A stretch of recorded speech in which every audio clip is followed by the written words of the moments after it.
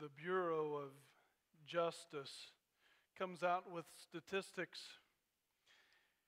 And in their statistics, they have studied that there is a high rate of people returning to prison once they're released. They did a study that tracked 404,638 prisoners in some 30 states after their release from prison. Here's what their study found. Within 3 years of release, about 2/3, 67.8% of them released, were rearrested. Within 5 years of release, about 3/4, which was 76.6% of released prisoners were arrested. Of those prisoners who were rearrested, more than half, 56.7%, were arrested by the end of the first year. Property offenders were the most likely to be rearrested, with 82.1% of the released being rearrested. We look at statistics like that and we think, bless their heart. They can't get out of it. You know, once you have a prisoner, they're just going to be a prisoner their whole life. You read statistics like this and you think, idiots. Until we read a book like Galatians. And then we have to be very careful when we throw stones. I'm going to invite you to turn to Galatians 5. We've been going through Galatians 5 recently.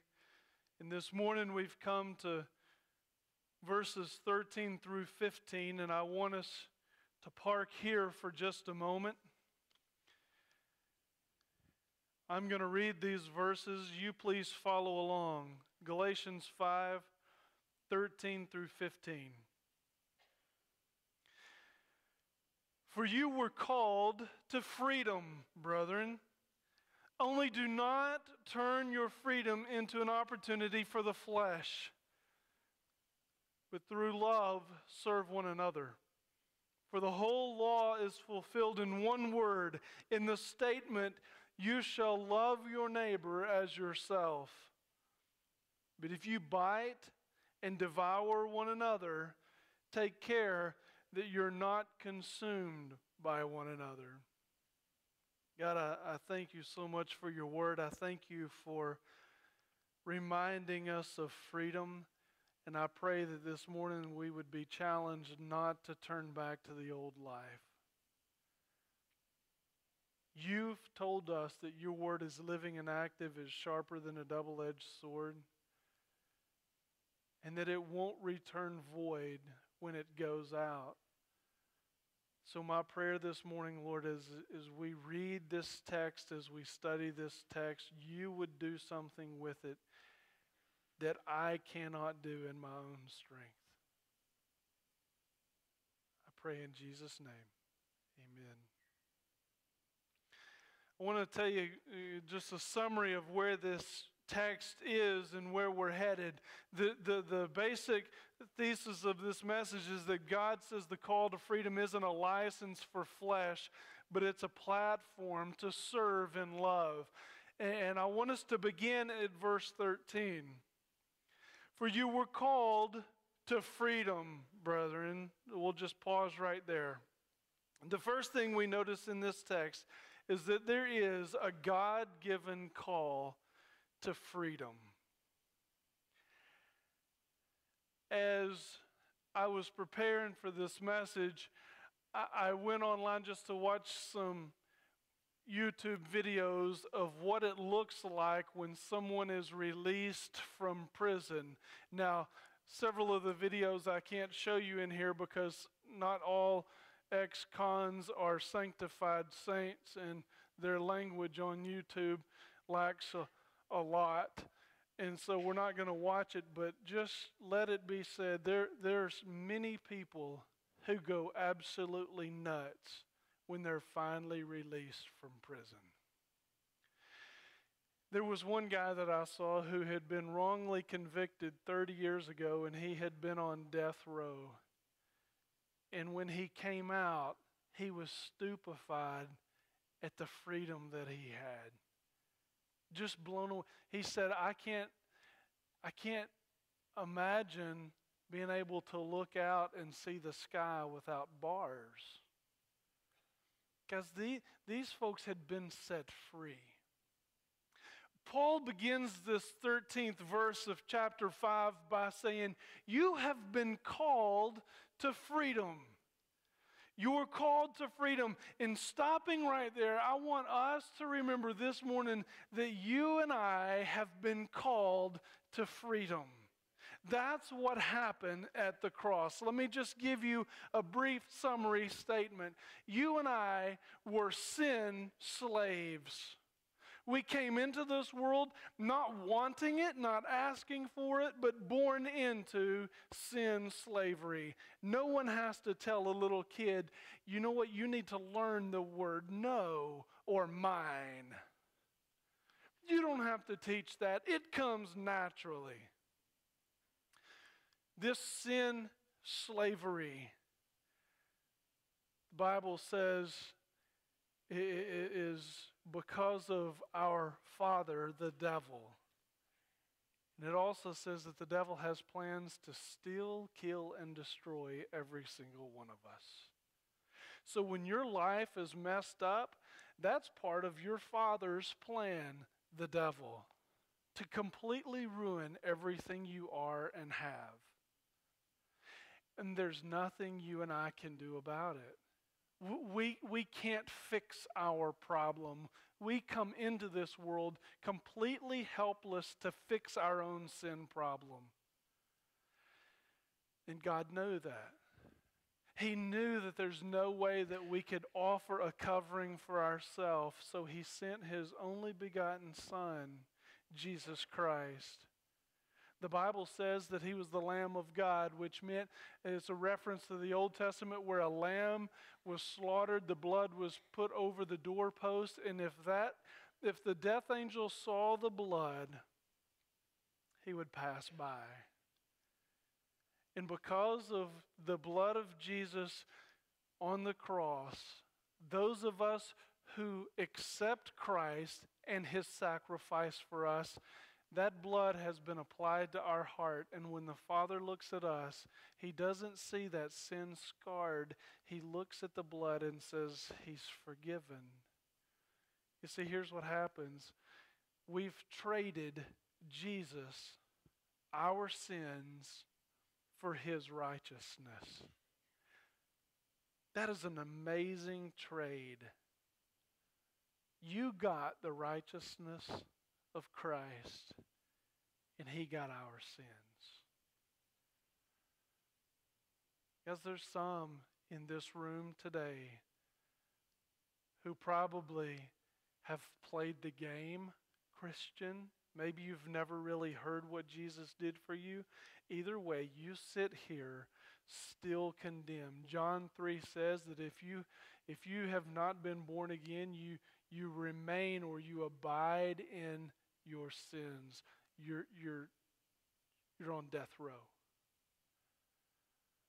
I say this because Jesus calls out to you that you can be free. I had not planned this, but I want to do something. Brother Kelvin, would you bring your team back up here? And would you pull up at the cross again? See, a lot of times we sing songs, as Mark said, and we just kind of go through. But my guess is if you're sitting here today and you have never been forgiven because of Jesus Christ, there is something on the inside of you that's eating you to pieces. And you know you need Jesus. And he is calling out to you, and I don't want you to wait another moment. I'm going to invite you to stand, and we're going to sing through this song again. if our deacons would come down here, Tommy, if you would come down here and stand in the front to receive people who may want to talk to these men about Jesus Christ and following Him. It's time for an invitation right now for those who need Jesus Christ. He is calling you, and it is time for you to give your life to Him.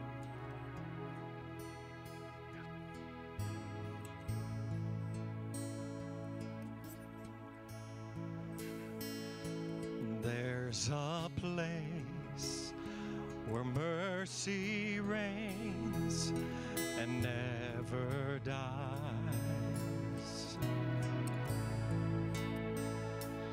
There's a place where streams of grace flow deep and wide,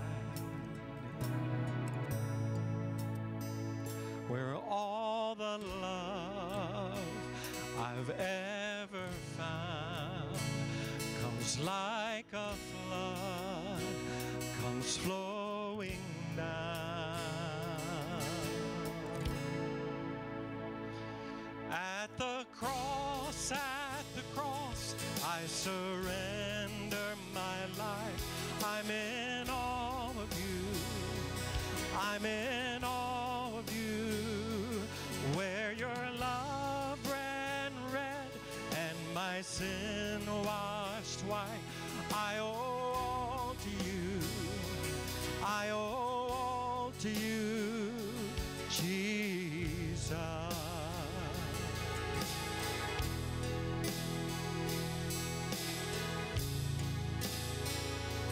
There's a place where sin and shame are powerless, where my heart has peace with God and forgiveness,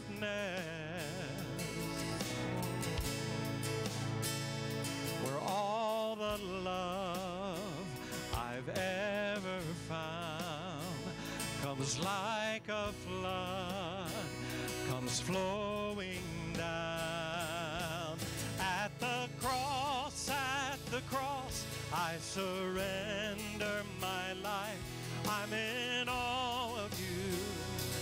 I'm in awe of you. Where your love ran red and my sin washed white, I owe all to you. I owe all to you. Here my hope is found, here on holy ground. Here I bow down, here I bow down. Here, arms open wide, here you save my life. Here I bow down, here I bow. At the cross, I surrender my life. I'm in awe of you. I'm in awe of you. Where your love ran red and my sin washed white, I owe all to you. I owe all to you. Do it again. At the cross, I surrender my life. I'm in awe of you. I'm in awe of you. Where your love ran red and my sin washed white, I owe all to you. I owe all to you. I owe all to you. I owe all to you, Jesus.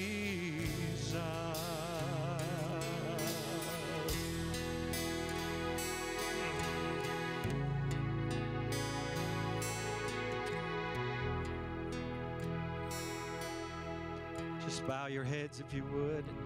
Just continue to respond to Him.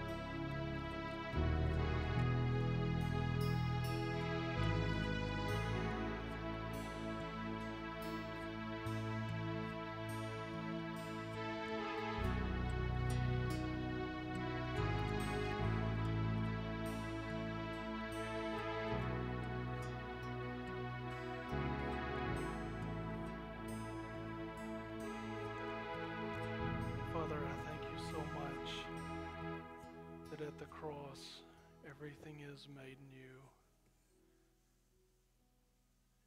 God, help us not to take it for granted. So many of us in this room have followed you our whole lives. It's been years and years since we knew what it was like to be lost. But Father, your word tells us that that's who we were. And apart from grace and mercy, judgment was on us too.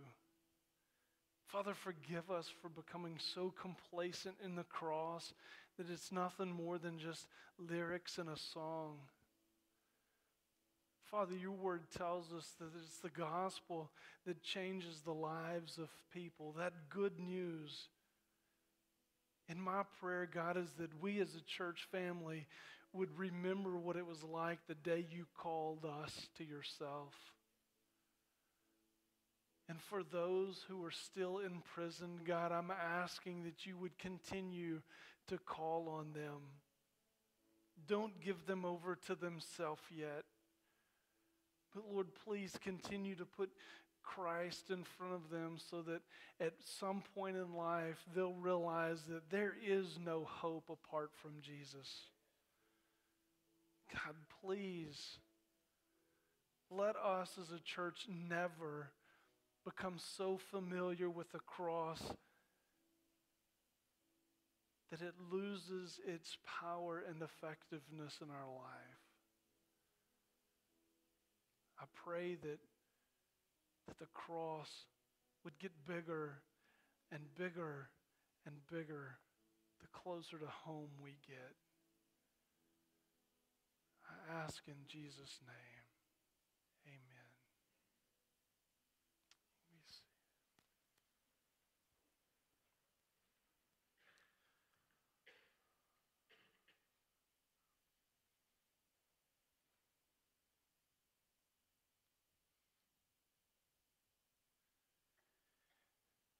As for those of us in this room who have decided to follow Jesus Christ as our Lord and Savior, verse 13 has something for us as well, because Paul had to write this again to a group of churches. And in verse 13, he says, not only were we called to freedom, brethren, but do not turn your freedom into an opportunity for the flesh.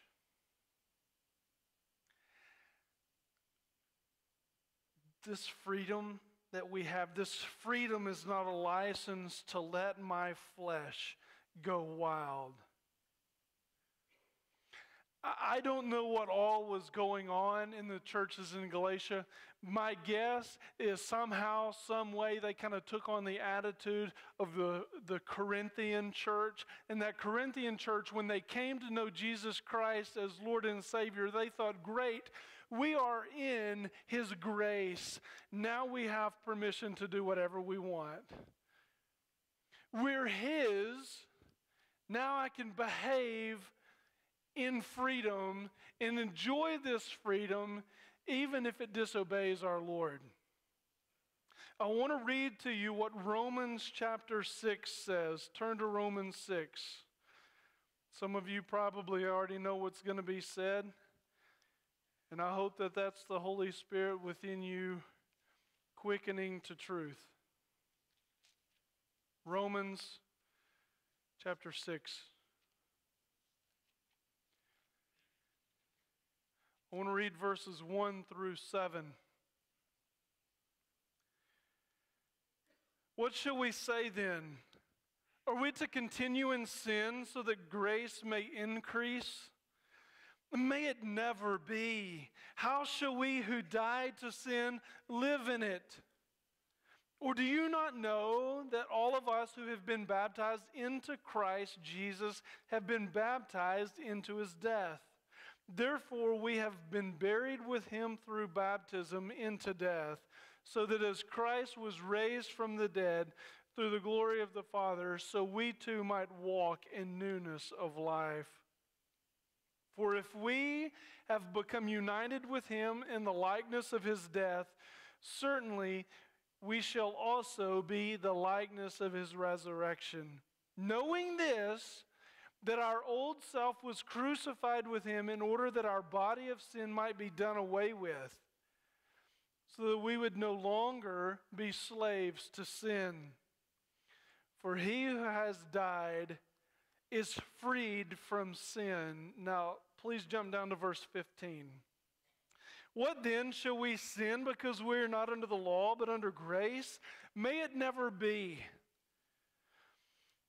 Do you not know that when you present yourselves to someone as slaves for obedience, you are slaves of the one whom you obey, either of sin resulting in death or of obedience resulting in righteousness? But thanks be to God, though you were slaves of sin, you became obedient from the heart to that form of teaching which you were committed. And having been freed from sin, you became slaves of righteousness.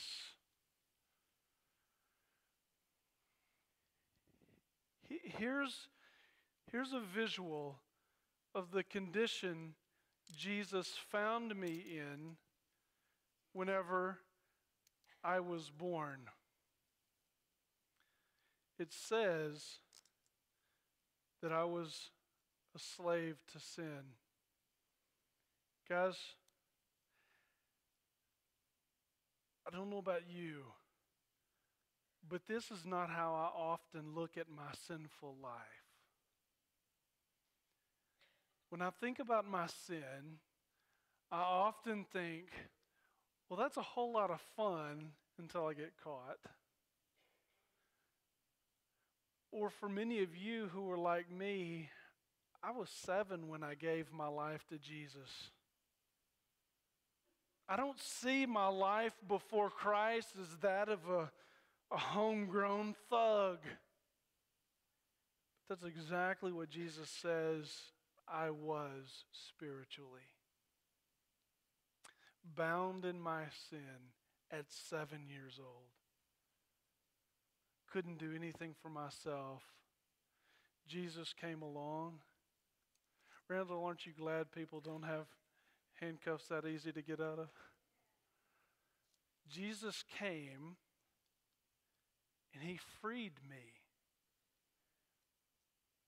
But did you hear what the book of Romans said? The book of Romans says that we are now slaves to righteousness. Kaz, here's what blows my mind. The cuffs are always there. The question is, who am I cuffed to?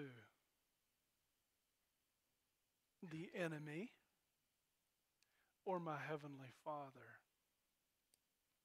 I'm either a slave to sin or I'm a slave to righteousness.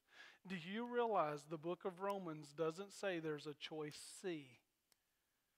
Choice C, what we're hoping is that I am a slave to however much fun I can have here and still get to heaven.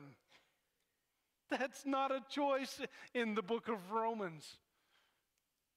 I'm either a slave to sin or I'm a slave to righteousness, which means you are a slave to sin or you are a slave to righteousness.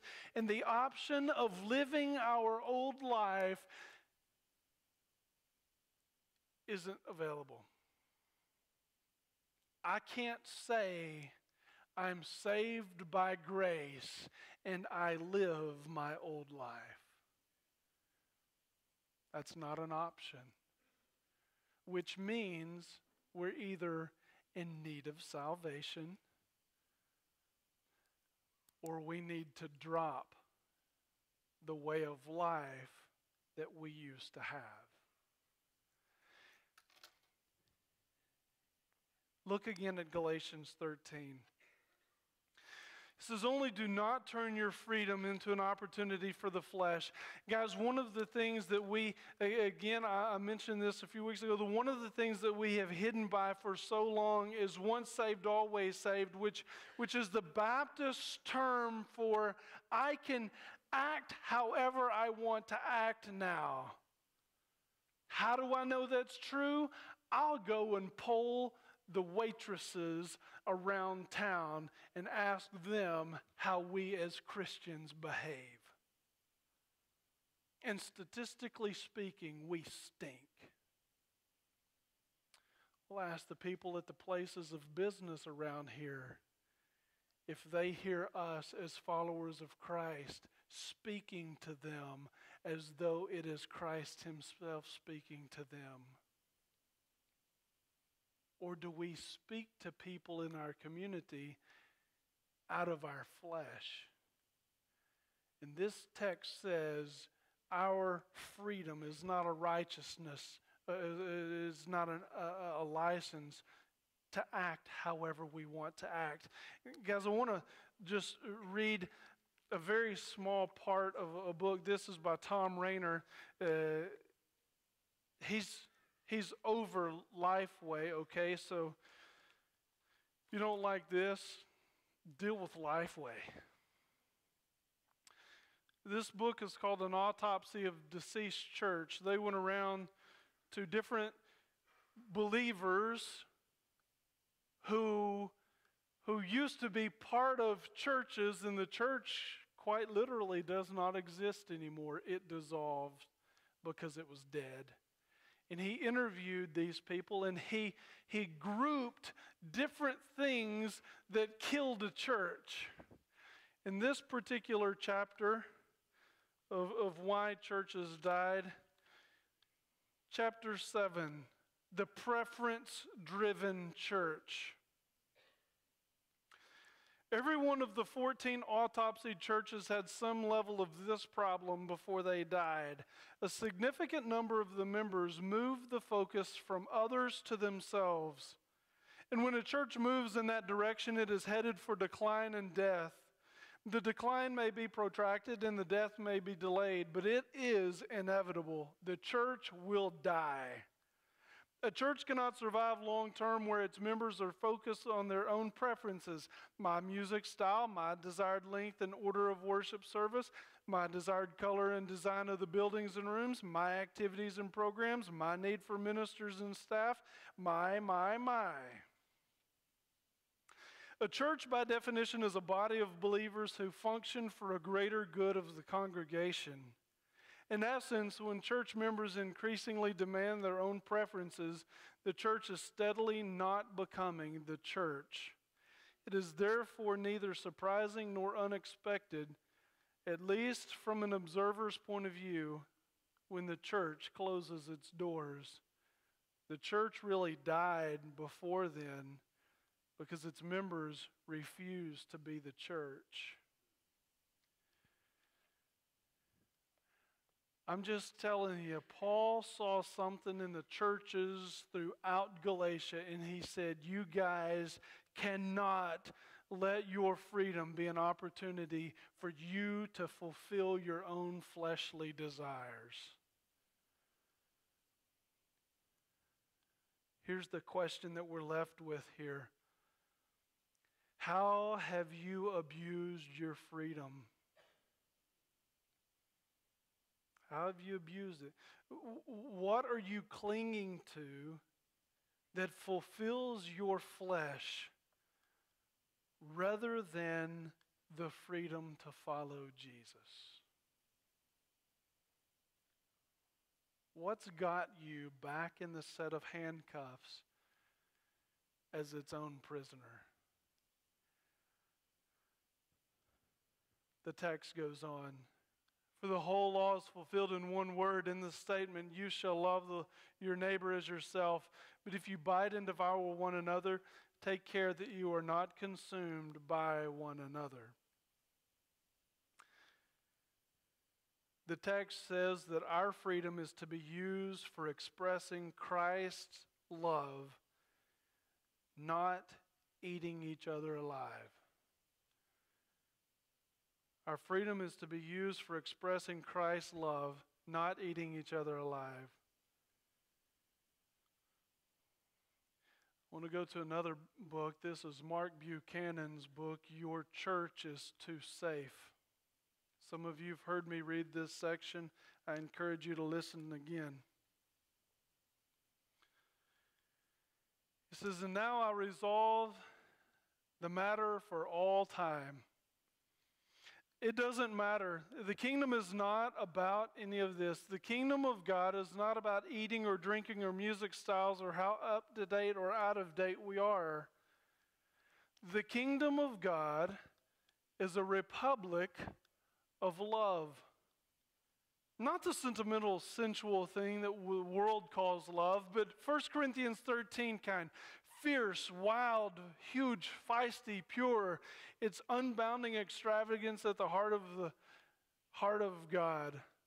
This love is the song God sings over us and calls us to sing loudly.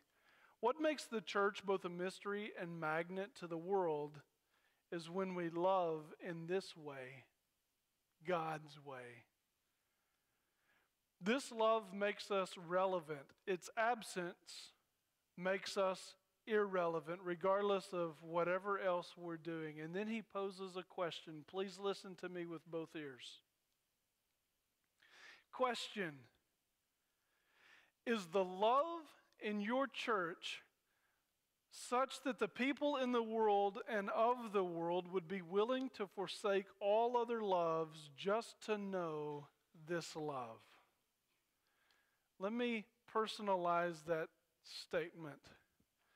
Is the love at First Baptist Church in Hohenwald, Tennessee, such that people in Hohenwald and Lewis County would be willing to forsake all other loves just to know the kind of love that happens here?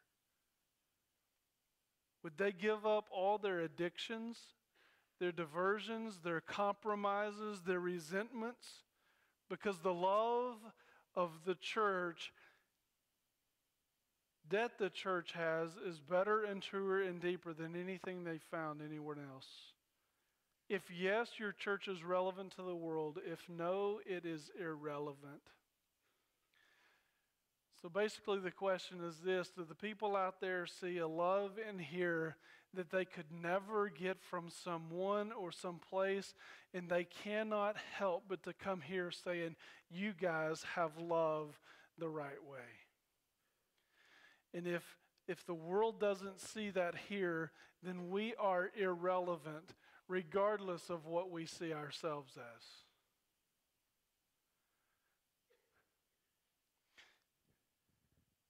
For the whole law is fulfilled in this one word: love your neighbors as yourself. Now,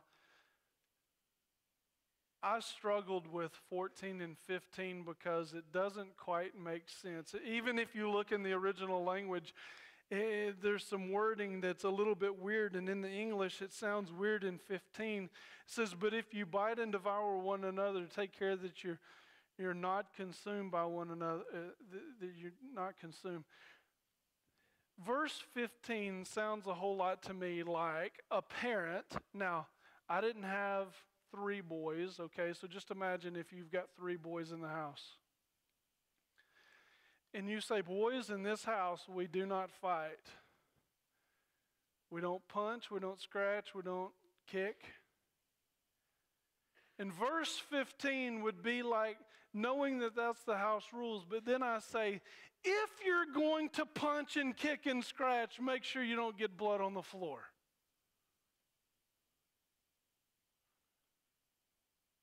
Because guess what? As a dad, I would know that there's going to be some kicking and scratching and punching. But we draw the line at getting blood on the floor. I don't want there to be fighting. How do I know that this is the way that Paul views verse 15? Look at chapter 3, verse 1. He's encouraging them to love their neighbor as their self. But Galatians 3 verse 1, I wish I could read this with the same indignant passion that Paul wrote this.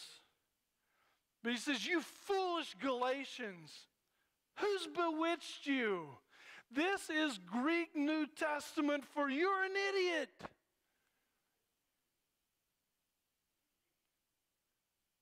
Now, does that sound like what we want to have people say to us?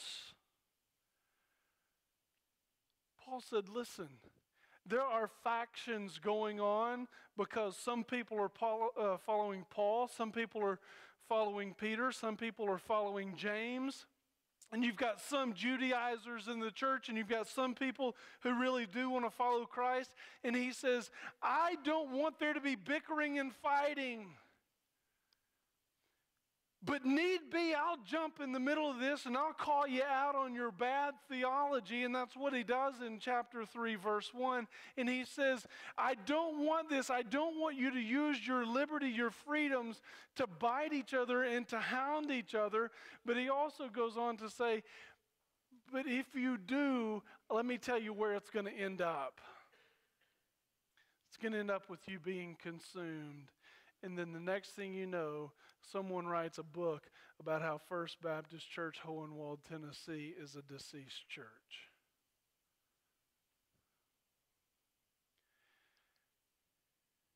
He said, I don't want you to use the fact that you're saved as a platform to go around biting and bickering and fighting. But I want you to use it as a platform of service. Now, I will say there is a time and a place for correction. Here's the great part about this. He says, you shall love your neighbor as yourself. That word for love is agape. God love, Christ kind of love. Was Christ loving? You bet he was. Did you want to be on the end of his correction stick when you, at the temple of the day that the people were changing money and not letting folks worship? Oh, he loved those people. He loved them so much that he drove them out of there.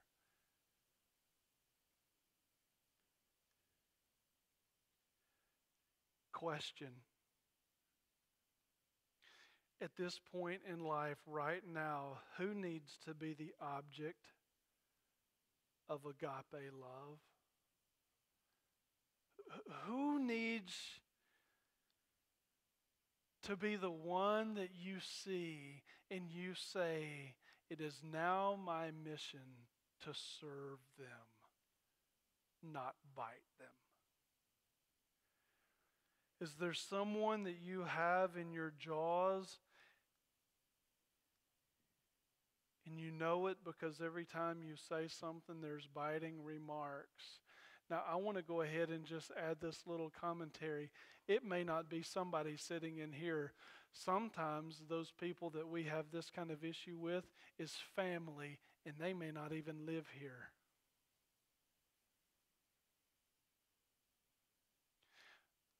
Sometimes we treat each other in this room a whole lot better than we even treat family. And this text says, use what Jesus did in you there as a platform to serve in love. Let's pray. Father, I thank you for what Paul had to tell this church and these churches in Galatia. Father, I'm thankful that you give reminders not to go back to the old life. Because God, I confess it is so easy to do things in the flesh. I thank you for warnings not to do that. I do pray for our church right now that we would be the kind of people who love others as you love them. And that we would love others the way we really do love ourselves. I ask that you would forgive me and forgive us for putting self as number one often. God, the way we spend our money and the way we spend our time and the way we talk to each other is not always what verse 14 shows. I pray that you would align our hearts with the fact that we confess you as our Lord. We need you, and we need you now. I pray in Jesus' name.